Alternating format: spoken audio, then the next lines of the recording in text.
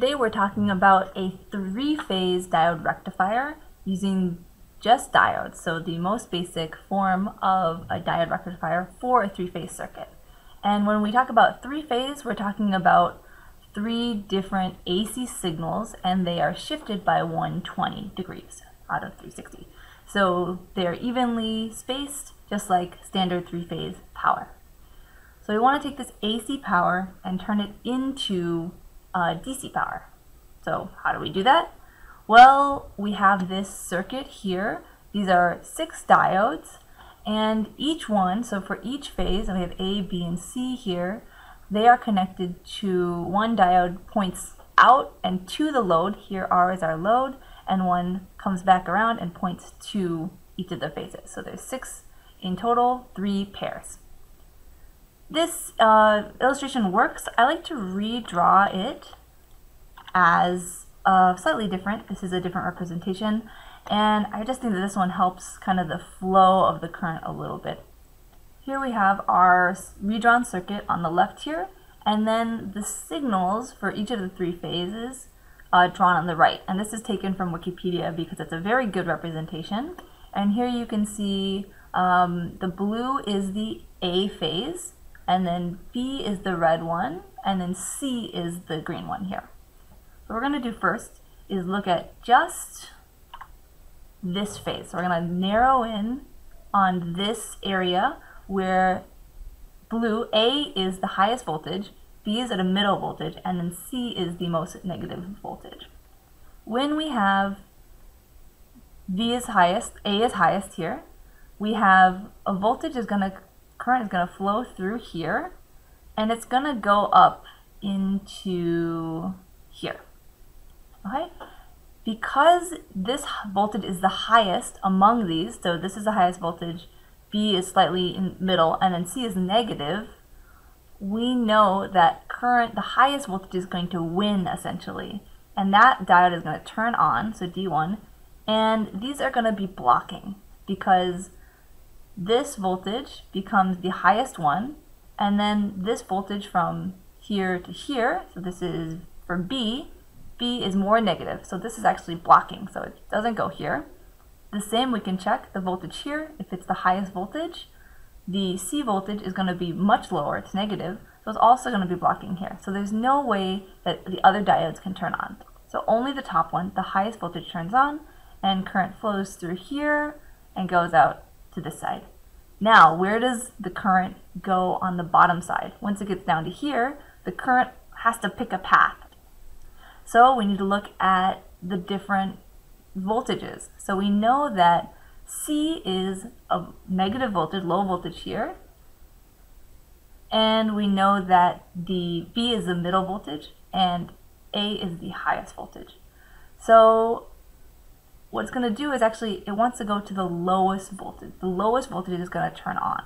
So it's going to be our C here, so ABC. It's going to actually go through this one and then come back through our system here.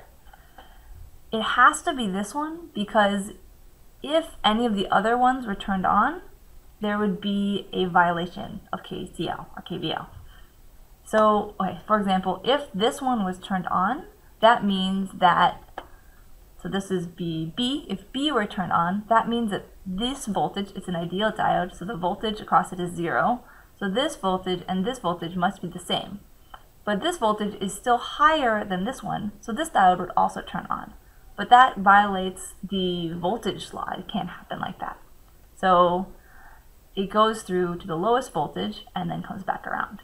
If you believe that on this top one, the highest voltage wins, and at the bottom one, the lowest voltage wins, once you've understood that, then it's easy to just go through the rest of them. Here's our next phase. Blue, the A is still the highest, and B is now the lowest voltage. So what we do, we would start through here. We know A is the highest voltage, that's going to win, so the voltage goes through here. This is exactly the same as before, but now when we get down to here, we have to say, where is the lowest voltage? We're going to pick that path to go through. In this case, it's B.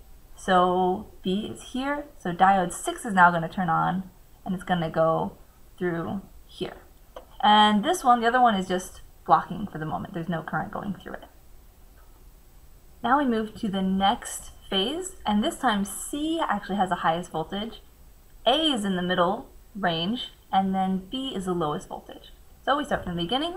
We know that C is the highest, so actually current is going to flow through here, through diode 5, out of here, to the load, to the other side. We get here, we say, where do we go from here? We'll go to the lowest voltage.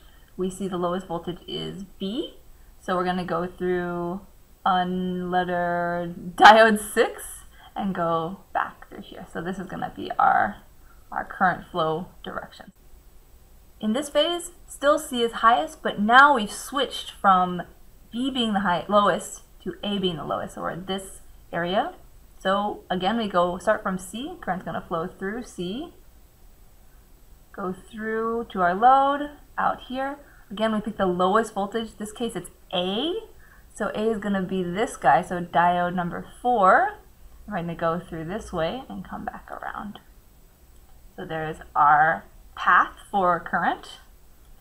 Here we have B as the highest. Now it's switched, so B is the highest, and then A is the lowest. So from B, we go through here, and go through diode 3, through our load, come back, and go through our lowest one here is A, so we're going to go to A, which is over here. Okay, going through all of these. Here again, B is the highest, but this time C is the lowest, so B is the highest, current's going to go through here, go through D3 again, and then we're going to go through to C being the lowest, 1, 2, A, B, C, which is here, so diode 2, and go through here, and then come out here. So current flow goes this way. So after going through all of the 6 phases, we've seen that the top part, these 3 diodes, essentially make the highest voltage go through, and then these 3 diodes make the most negative voltage be seen at the bottom side. So in this picture you can see the positive voltage is shown here. What they left out was actually the negative part, which is shown here. So the negative is also followed here. And this is my terrible drawing, I'm sorry. Pretend that it actually follows.